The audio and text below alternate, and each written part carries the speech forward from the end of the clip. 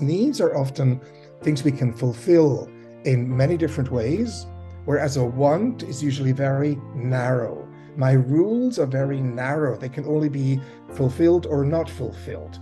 The essence of what I want is usually broader. So, give you an example. I want a Ferrari. I have to have a Ferrari. Tony Robbins says, I have to have 2 Ferraris. I have to have 5 Ferraris. Well, at the end of the day, why do you need the Ferrari? Well, hang on, maybe it's because I want to feel the wind in my hair as I drive around with the top down.